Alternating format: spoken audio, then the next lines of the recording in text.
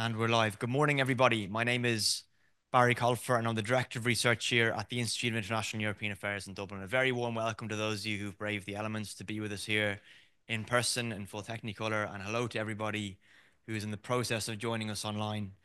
We're here for von der Leyen's new team, What Next for Europe. I'm going to just mention two or three little bits of housekeeping before handing over to our esteemed chair and panel. First of all, is to acknowledge our colleagues in the European Commission representation here in Dublin. Thank you very much for sponsoring this event alongside our colleagues at the European Parliament Liaison Office. Very pleased to be doing this important event, which feels like the culmination of all of the exciting couple of weeks and months for those of us who watch Europe. Our chair today is Eileen Dunn, former RT newsreader and international president of the Association of European Journalists, and indeed the People's Choice for last year's Dancing with the Stars. Eileen is going to introduce our panel in a moment, but just again, as ever, Eileen, thanks a million for being with us and for taking the time. Really looking forward to your stewardship. Just also to draw attention to two things that we have. This is one of the first follow-along events I can remember, because the Institute did publish a very useful publication at the start of the summer on an overview of the proposed College of Commissioners, which was overseen and pulled together by Dylan Marshall, one of our researchers here. And it'll provide a useful infographic for those who want to follow the discussions today. And just the final word from me before handing over to Eileen is just to acknowledge our colleague and friend, Barbara Nolan. I believe, Barbara, this is going to be our last collaboration together, at least in this association or this format. So you've been a great friend to the Institute over the years, and it's been really lovely to work with you. I just want to wish you the very best with all the excitement that's to come once you leave your current post. So without further ado, I'm going to hand over to Eileen. I think, first of all, we're going to see if President Metsola comes to the stage. If she does, we might listen to her cúpla focal, and then in due course, President von der Leyen will take the stage. But it's in your capable hands, Eileen. Thanks a million. Thank you. Good morning, everybody, and welcome to those of you who are here in person and, of course, to those online. As Barry says, we're gathered at the Institute for President von der Leyen's address to the European Parliament, where she's going to present her new team of commissioners. And as he says, this event is being co-hosted with the European Commission and European Parliament representation in Ireland. So if you're joining us online today, you'll be able to join the discussion with the Q&A function on Zoom. Please feel free to send your questions throughout as they occur to you, and we'll come to them after some initial discussion with the panel. And if you're in the room, you'll be able to ask your questions by raising your hand in the second half of the discussion. Today's Q&A and the presentations will all be on the record unless stated otherwise, and we would ask you to identify yourselves and declare your affiliations as you ask your questions. To briefly introduce my panel, I see the European Parliament President is on her feet. We might listen in to her in a moment. But on my left, I have John O'Brennan, who's Professor of European Politics at Maynooth University, Catherine Day, former Secretary-General of the European Commission, and Dan O'Brien, Chief Economist at the IIEA. So following the President's speech, the panel will discuss what she's saying and the implications. And in fact, I see she's on her feet already. Okay, well, that concludes the presentation of the new College of Commissioners from Strasbourg. Your thoughts, panel? John first. I thought it was a pretty tepid speech, and it got a pretty tepid response from the Parliament. I mean, at times it was quite embarrassing, I thought. I don't think it was a reflection on individual commissioners, but it wasn't the kind of speech that we normally see in a State of the Union speech. Now, there were interesting things in there, interesting announcements.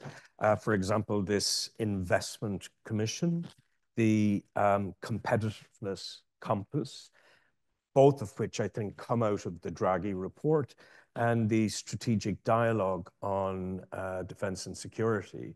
So it wasn't without content, and I think she was kind of charting an intention to do lots of different things in 100 days. It was interesting that she didn't mention Donald Trump once, literally the elephant in every room, didn't say much about the threats to EU security. Instead, she framed it as being largely about competitiveness in the way that Draghi did. And she said nothing about how we might finance the hugely ambitious things that Draghi points to, 888 billion euros year after year after year, necessary to place Europe in a better position. So if we were looking for something like the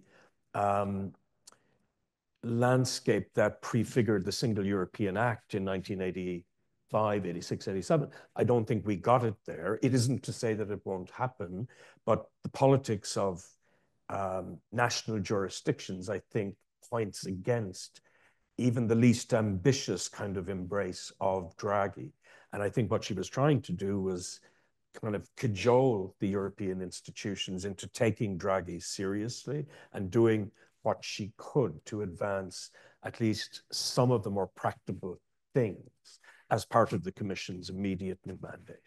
Okay, I'll come back to you on a couple of those points. Catherine, what did you think, and how did it compare to 5 years ago? I'd have a different take on it. It wasn't the State of the Union speech. This is to get the vote in the Commission through. For me, it was quite a confident performance of a Commission President who is totally in charge. She is a second-term president. She knows the ropes. I think there were a lot of subtle messages there that I was picking up. So I agree with John that competitiveness, defence, investment commission, reducing the regulatory burden.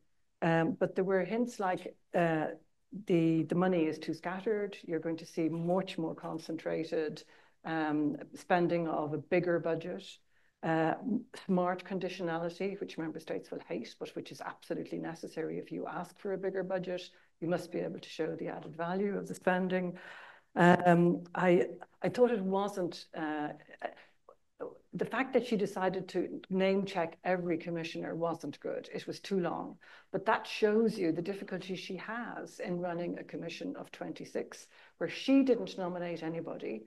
And through all the toings and froings that we've all witnessed, every member state has got its nominee through. Now, they mightn't like who the other member states have nominated, but they all got their man or woman through. And that in itself was not easy to do. So I think you can see somebody who has structured the Commission to suit her view of the world. She wants them to work across topics. Some will do that better than others.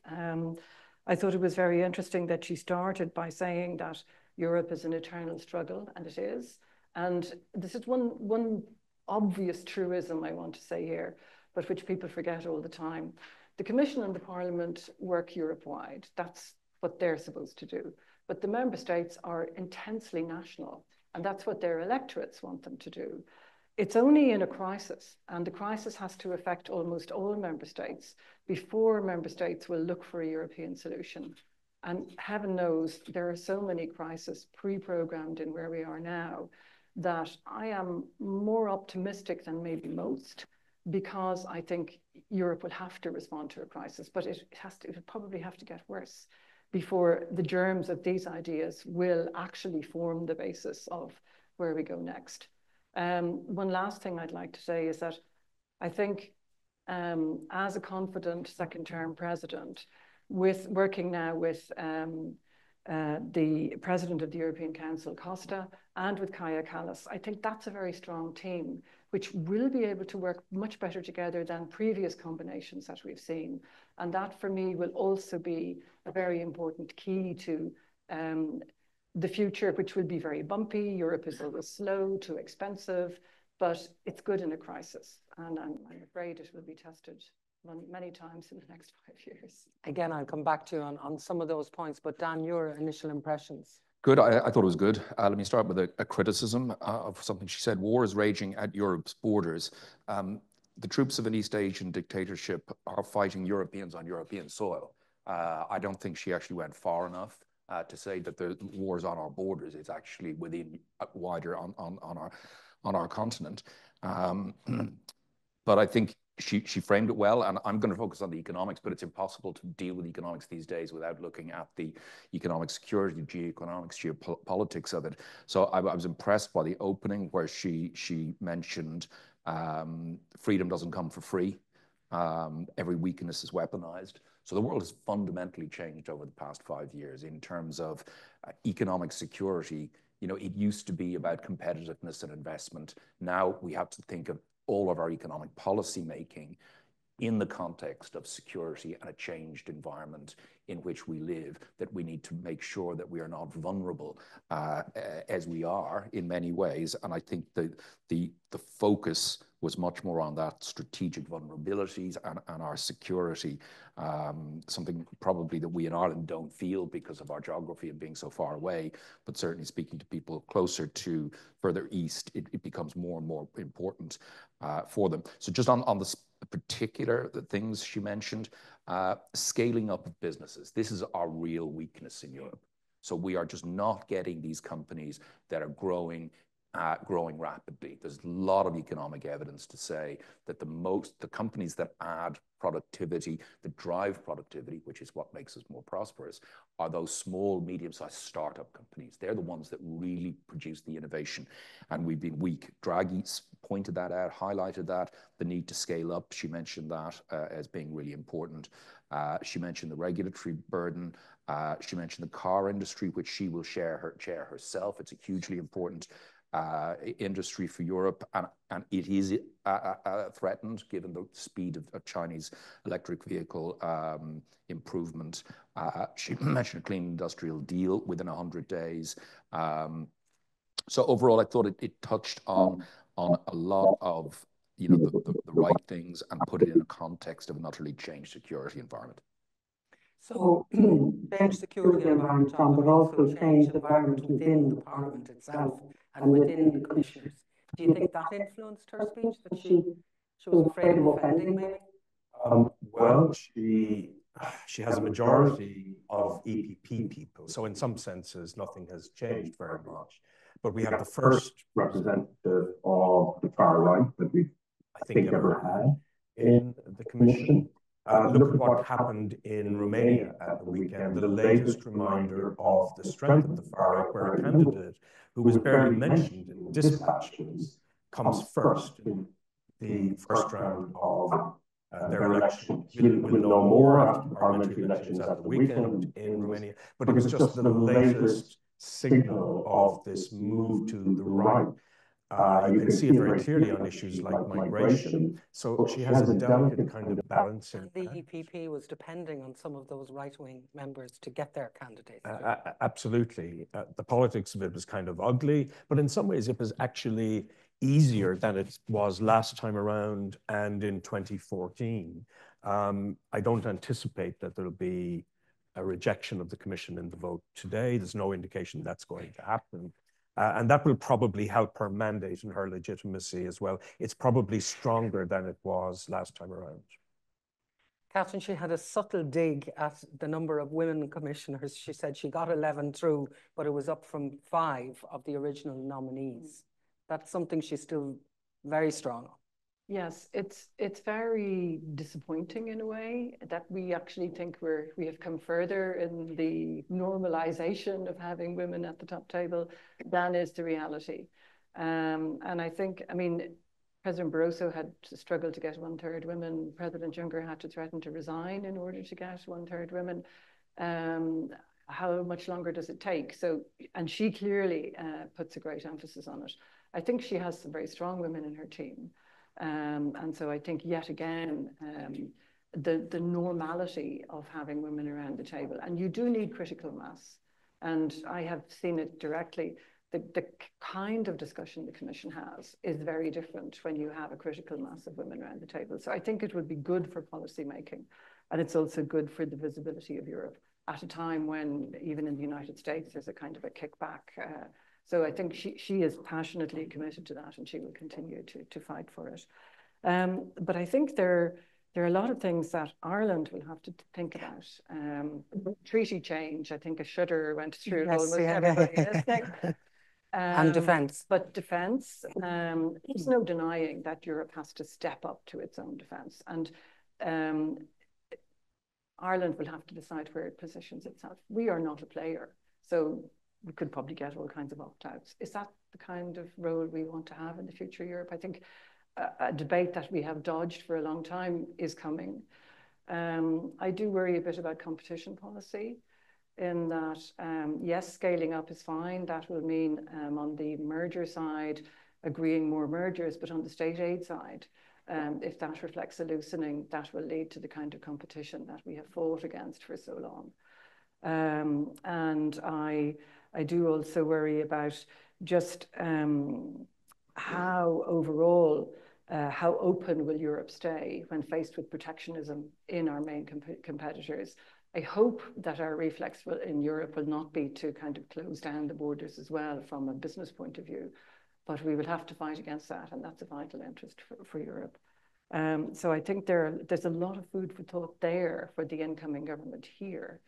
And again, we will have to, even the bigger budget will be a challenge here, but because we are now a net contributor. But my bottom line about saying that it takes a big crisis, my bottom line is that every single current member state understands at a very deep level that its own country, for its prosperity and security, needs the EU to succeed. So no matter how fractious it will be and how difficult it will be, I think this is also a time when maybe Europe has to take more control of its own destiny, live up more to its own values, maybe stop preaching about it and actually do it. So I come from a school of eternal optimism, and Barroso used to say to us, you have a duty of optimism. And so I carry that duty of optimism still. So I see many positives that come out of this, but it will be a rocky road and it will be very difficult. But Europe has this capacity to reinvent itself all the time, and I'm would be very interested to see what the next incarnation looks like. Well, she talked a lot about the first 100 days and the amount of stuff. I know Tony Blair in his book says if you don't get it done in the first 100 days, it's not going to get done because events start catching up with you and you lose the momentum. Dan, there'll be an awful lot happening in the next 100 days. Yeah, there will. And again, that just from an Irish perspective, you know, this issue, for example, state aids and competition, you know, this suited a small country like Ireland for decades. We now have a harder choice. You know, do we want a French-based European champion or a Chinese company that dominates a particular market in Europe? We're facing choices now, and they are not optimal from an Irish perspective, and changes to state aids and competition policy were pretty much optimal for small countries. I think we're facing the choice of them being suboptimal for smaller countries, but being the best option at a European level, and that's going to be a tough one. Certainly, the referendum alert caught my eye. That's another thing. You know, in some ways, the thing around the defense industry, you know, Europe is rearming. You know, we still have as part of our foreign policy disarmament you know, disarmament is fantastic. As an economist, spending money on weapons and soldiers is such a waste when there are so many positive things you could spend on. But that is the reality. You know, she mentioned Russia, 9% of GDP spent on defense. You know, we can't fight against, you know, a jumped up petrostate. We can't protect ourselves against that. That's absurd. You know, we spend more on social protection, twice as much on social protection in Europe than Russia generates in annual GDP. Yet Russia is militarily more powerful. Like, that's the reality we're living in. And, you know, we're either going to have to be part of Europe on this or, you know, seek all sorts of opt-outs, which, you know, I don't think is going to be in our national interests. And after the solidarity we got over Brexit is going to look very, very strange to our partners. So and John, if you think about it, even looking at that debate last night, that hasn't featured in our election run-in at all, defence. No, but actually I had lunch with two ambassadors a couple of weeks ago, and they said to me, John, you're so fortunate to live in a boring country. I got what they were saying, but you're right. I mean, Europe is just not part of our cognitive day-to-day being. And I keep saying that this is a threat. The complacency of our political class on Europe is astonishing.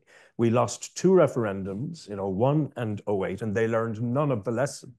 Last year, you know how much government spent on communicating Europe? 345,000 euros.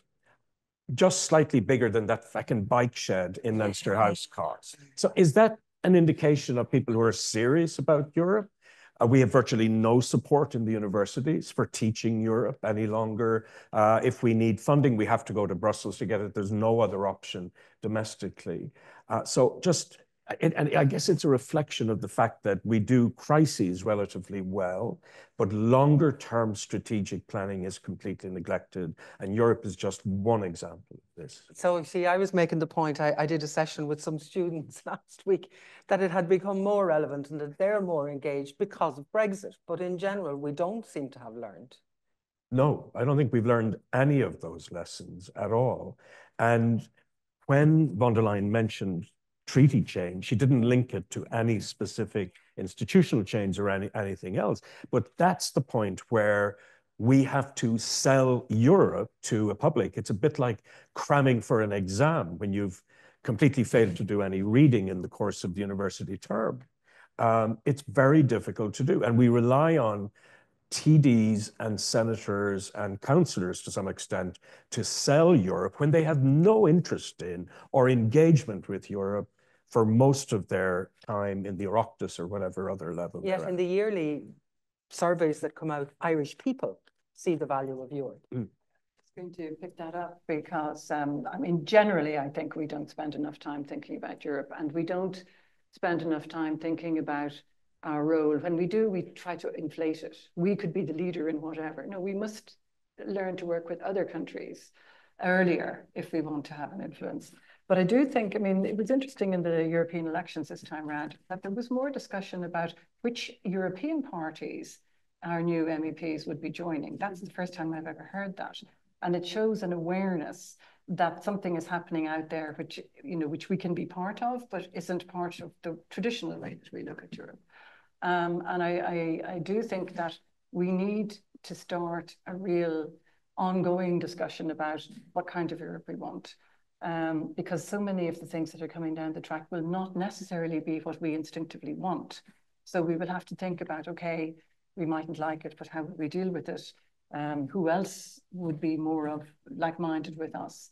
And just in a way to engage for the first time since we joined in the kind of working in between member states and institutions that the others have done for generations. So the way to do it is there. We have all the ability, but we haven't been driven by the need yet. And I think that that pressure is coming now.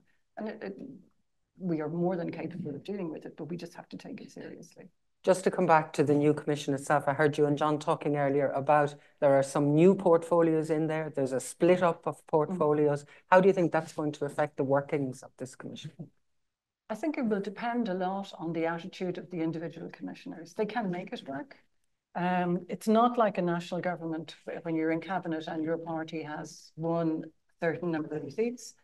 And you've had years looking at the manifesto and what you want to do. These are people who didn't know each other, brought together. Some are continuing commissioners, but most are coming from outside. And they have a very strong president who is not excessively collegial, I would say, and who knows what she's doing and what she wants. And that was a clear indication of what she wants. So they can choose either to work with that agenda and to make what they're doing relevant. And every single bit of every portfolio is relevant to some part of Europe. Or they can say, oh, you know, I didn't get what I want and I would have preferred something else and I don't have enough troops and all the rest of it. The Commission is well used to working with very different commissioners, very different groupings. So I think if they are committed to working together and to making this model succeed, then it will. But I think if they don't make that commitment now, very early on, then some of them will simply get left to the side because it's clear where the train is going. So you either choose to be on it and make the best of your contribution, or you can wave it goodbye and be miserable for 5 years. Okay, just before we open up to the audience, both here and at home, I'm going to ask each of you, what do you think are the biggest challenges facing her and her commission?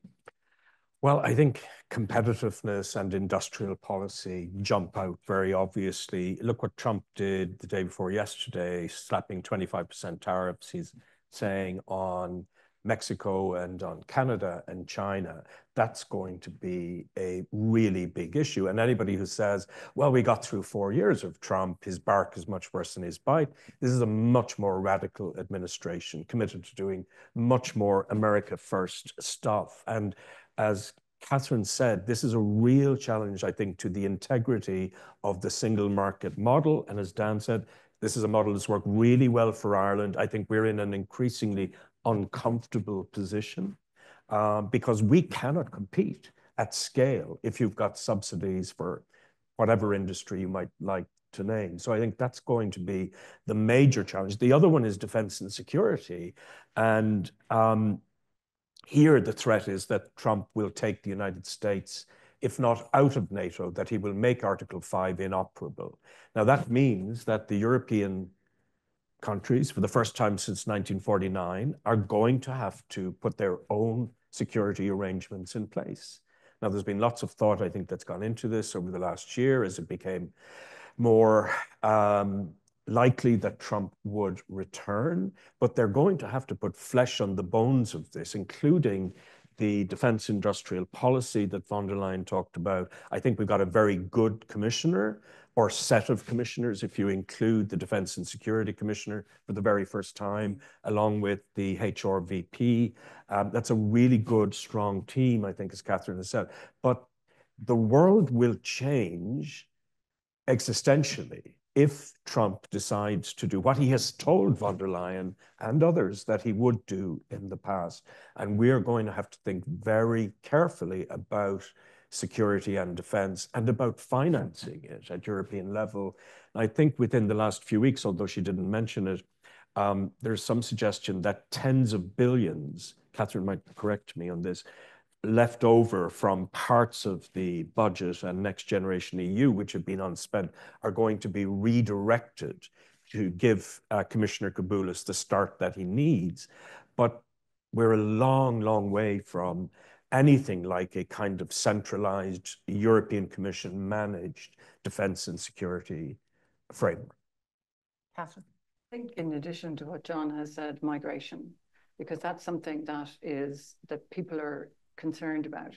So handling that way, we have to have a conversation about why Europe needs migration, why it's part of our prosperity, and how we have to handle it well. And she talked about fair and firm.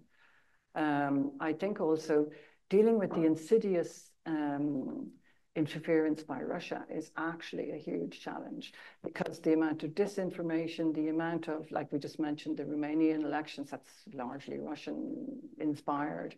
I think trying to hold on to the way that democracy works and not have it undermined by state actors from outside and the influence, the insidious influence that it has inside. I think that's another big challenge and very difficult to address. And Dan?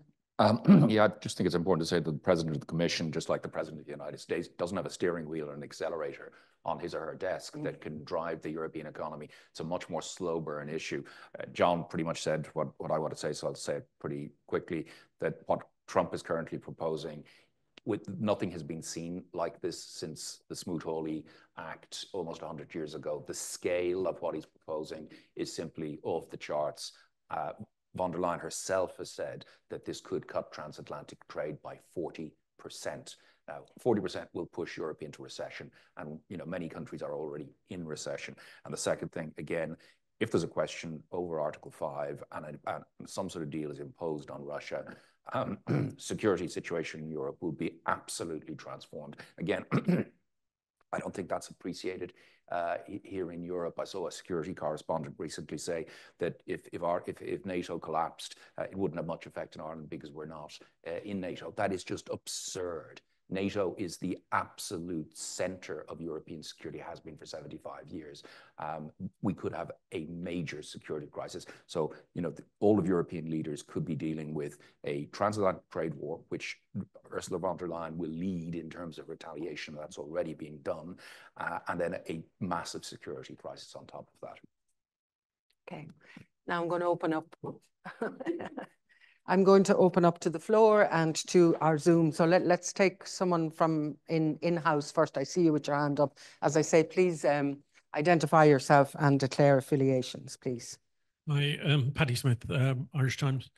I agree completely with what has been said from the platform about the challenges facing the European Union, but perhaps I was most struck by the her response to these incipient challenges is really just to say we'll march forward in this direction, rather than to say how she proposes to bridge the gap in terms of the member states. I'm talking about Draghi, the idea of treaty change, the idea, the colossal challenge of MFF, the colossal challenge of building a defence union, all of which require an EU that is qualitatively different from that which at the moment exists. I think this is understood in the Commission. I think it's understood in the Parliament, but I think that, and this has struck me most, that there's a huge gulf with the member states,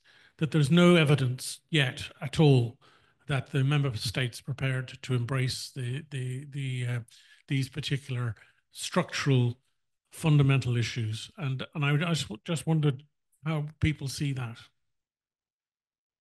Well, one thing is the weakness of the Franco-German relationship, which is partly about the domestic weakening of Macron's authority after the election. I'm sure you've seen today Michel Barnier is saying, if we lose this vote on the budget, the government is going to fall. France is in a really perilous position with a 6% budget deficit. The cuts and the tax rises, 60, 70 billion euros, are very, very difficult. And precisely at the same moment, the government in Berlin is collapsing, and we have a federal election coming up. So I can't remember a time when that Franco-German motor of integration, there were always periods of challenge and stress and everything, but it is weaker than I can ever remember, precisely at the point where we need strong leadership from Berlin and Paris.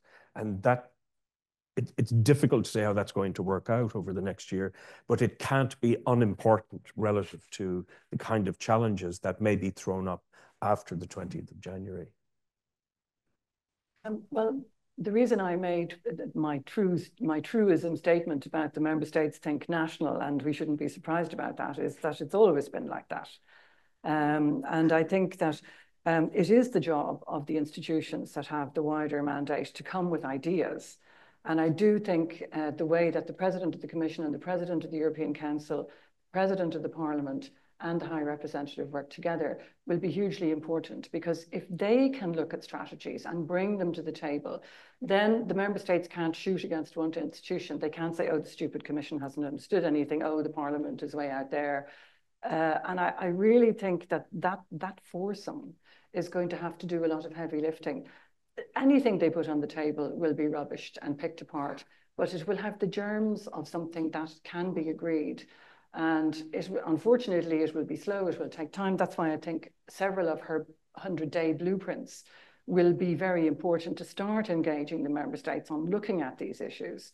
They don't want to, they won't want to increase the MFF. It's just over 1% of EU GDP at the moment. It's absolutely laughable. It will have to go to 3 or 5. They will all die of shock, but gradually they will get there.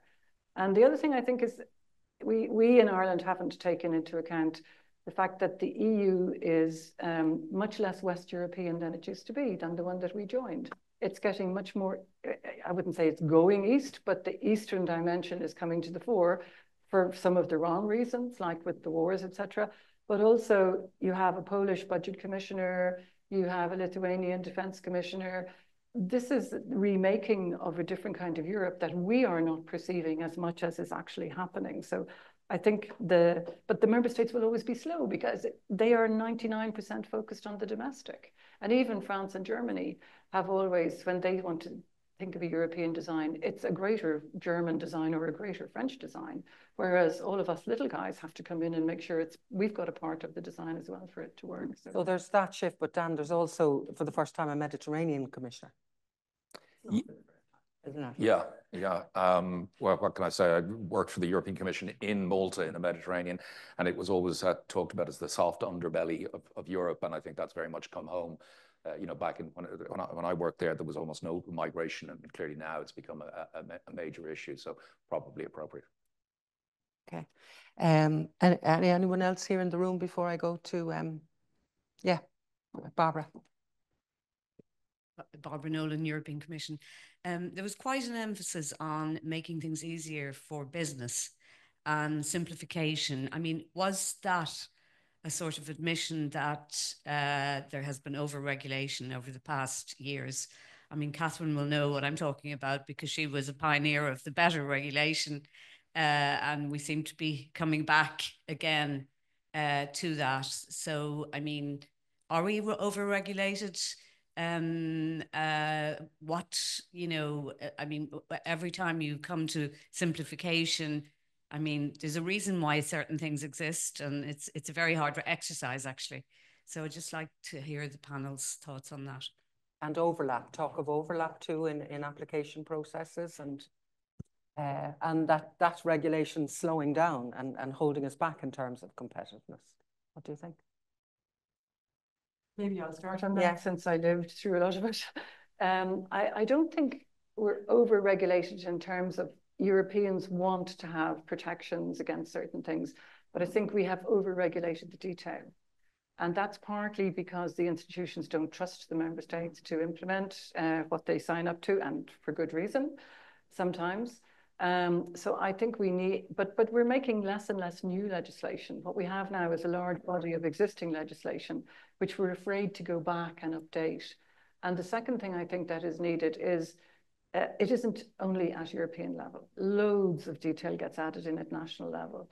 And it should be the case that when you decide something at 27, especially if it's a regulation and not a directive, then the member states should take out what they have, but they don't, they add it on top. So there's as much work to be done in the member states as at the EU level.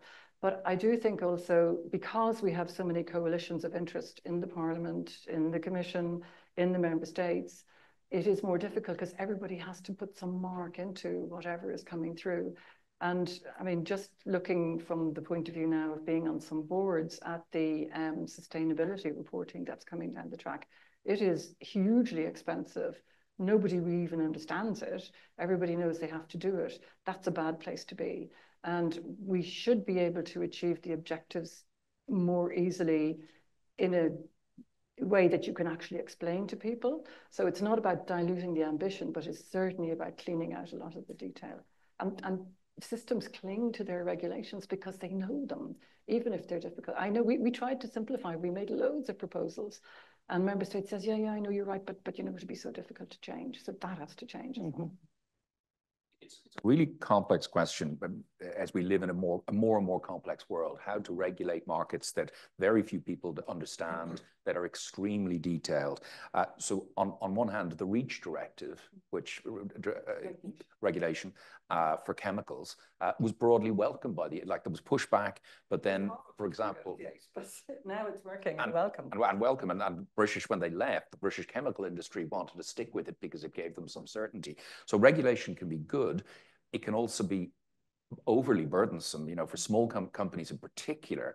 They have to fill in all these forms. This is really, really difficult for smaller companies. So there needs to be a sort of focus on more possible leeway for smaller companies that just won't get that startup, won't get that the capacity to scale up if they have to spend so much time on form filling and complying with regulation and all sorts of compliance. It'll be very interesting to see, again, what happens in the United States. There is a massive deregulatory plan. Now, maybe that'll work. And if it is, we are going to have to respond to that.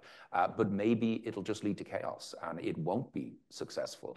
But it'll certainly be a very interesting experiment in whether massive deregulation actually lifts economic growth significantly or just creates chaos. And Europeans might come to appreciate regulation when they see these lunatics in the United States doing the kind of things that Trump is saying he is absolutely going to do. I think would be very glad of being over-regulated in that kind of context. I think about the British currently and the choices that they're facing if they're doing a trade deal. Hello, chlorinated chicken and hormone-infested beef, because those are the trade-offs in that kind of world that they have played. Now, here's a question from Colin Rafter, IIEA member formerly of the Department of Foreign Affairs. Should we be disappointed that there was no mention of EU-UK relations and that there was no mention of the weakening of the multilateral system? No, because they don't really matter anymore. So why should we obsess about it? Even from our point of view, though. Even from our point of view. Okay, Catherine? Well, I think the fact there was no mention of Brexit shows how much the EU has moved on. Yeah. It's not their problem anymore. The weakening of the multilateral system, I think, is something that could have had a mention, but then she would have had to go into a whole foreign policy area relationship, and she wasn't going to do that today. But I think Europe has to internalize what that means. Like we were the world champions of the multilateral system. We like rules and regulations. We are dutiful. We're very hard to negotiate with, but once we agree something, we dutifully go home and implement it. That world is over now. And we haven't yet imagined what a different world would be. On the other hand, if Europeans stopped preaching so much to the outside world, I think quite a lot of the rest of the world would like a rules-based system. So I think there's scope for something else to come in its place, but maybe we do have to see the chaos. That's the second time you've mentioned preaching. That's obviously something that... Well, I think we do too much of that. And we have, like, what I would find very annoying sitting in a world forum on anything would be to have speeches by the EU leadership followed by 27 identical speeches from the member states. I mean, we have to grow up and realize that that's not what the world wants to see from Europe. They would like to see leadership from Europe, but it has to be expressed in a single voice and of a single policy. And that is politically very difficult to deal with in Europe, but it's part of what I mean about maybe under pressure coming to the next incarnation of what the EU will be. Now, the EU may have moved on from Brexit, but the UK is trying to normalise relations to some extent. Yeah, not sure that's going to go very far. I spoke to somebody in London who's very knowledgeable about these things and is not particularly impressed by how the new government has started and how prepared it is. But let me say, I don't think it's in any way surprising that Ursula von der Leyen didn't mention Britain. Britain doesn't broadly matter that much from a European perspective, but I totally disagree with John in terms of how it matters for us. Brexit, I've always called it a strategic nightmare for Ireland. Britain is a massive neighbor. We are connected to it in so many ways. It was an ideal situation to have Britain locked into the European rules-based order. Now that it's outside, we have this continuous nightmare. Just one example, in recent months, Ireland, despite its geographic position, has had some of the highest per capita number of asylum applications. Now, why is that? Well, government says it's because we have an open border with Britain. We're not part of the Schengen Agreement. Our free movement is with Britain. So we will always be affected by Britain, and Britain being out of the European Union is a sort of daily, weekly nightmare for this country and will continue to be. So we have to pay attention to Britain. It's our big neighbor. We have no choice. Okay, we're almost... Okay, it does matter to Europe, and that is on defence. Yeah. And particularly if going forward, we're almost out of time. Is there anybody? Okay, I just see a couple of hands very quickly. Say here in the middle. Donald O'Bralacon, a member of the Institute. I want to ask basically Dan a question and hear the other comments as well. President von der Leyen mentioned competitiveness, and in the same speech, she said, we must protect the European car industry. And she's also promoting innovation. Well, I suggest that the big lesson we should take from innovation in the States is that it does lead to the destruction of existing businesses. Not completely, but replacing them. IBM still exists, but it's not the force it was.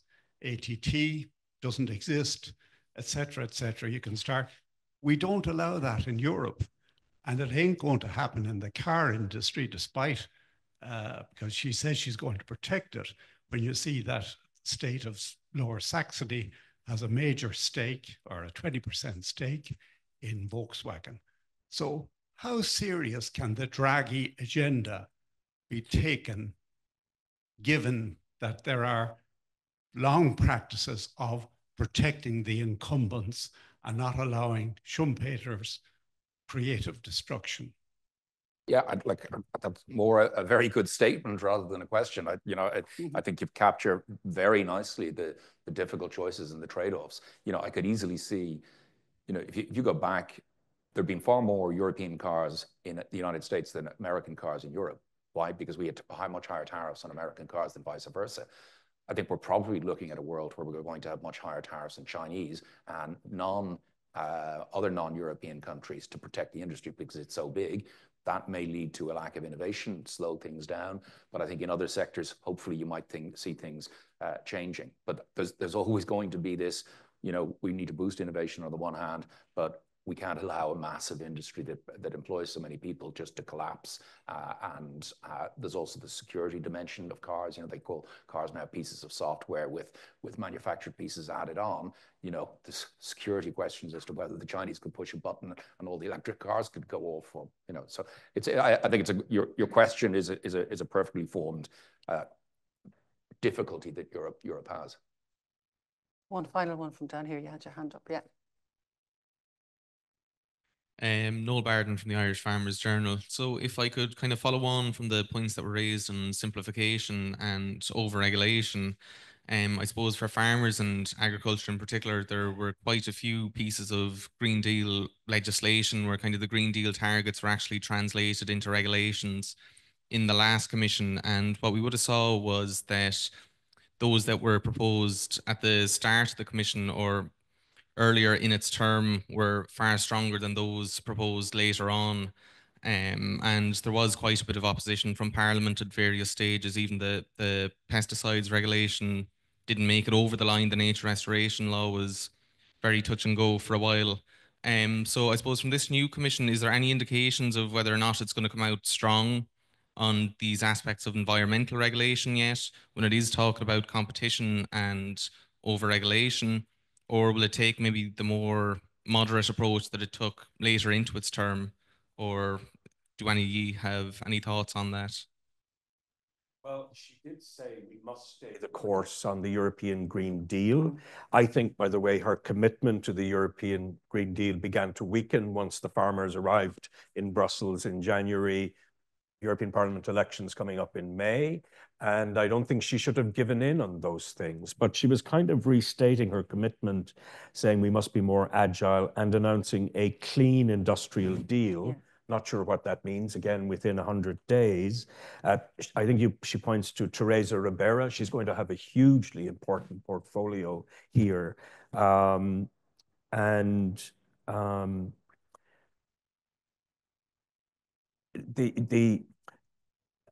would like to think that the sort of lead that I think von der Leyen genuinely gave in 2019, that it will be maintained. But there are all kinds of national pressures, which I think are mitigating in favor of less being done at European level, certainly than is optimum.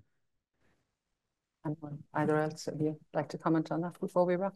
Well, I think the EU is all about compromise. So I think, again, the centre, I think it is right for the Commission to have a bold plan. Climate change is something no individual member state can deal with, so they have to deal with it collectively. They don't like, again, dealing collectively because compromise means everybody gets something, so you have to take bits you don't like. But I think there may be a change in the way things are put. So, for example, I can see renewable energy investment being put under the security heading rather than the green heading. But what matters is that it happens. So I think there will be maybe a rearranging of the words. But I think in the Parliament, for example, there is a strong consensus that Europe has to continue to tackle climate change.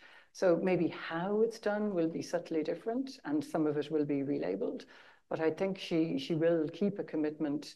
Now that she's a second-term president, she doesn't have to worry about that anymore. The Parliament is new, like they're all starting off again, really. So there will have to be compromises, but I would hope that they would stick the course on an ambitious climate change agenda.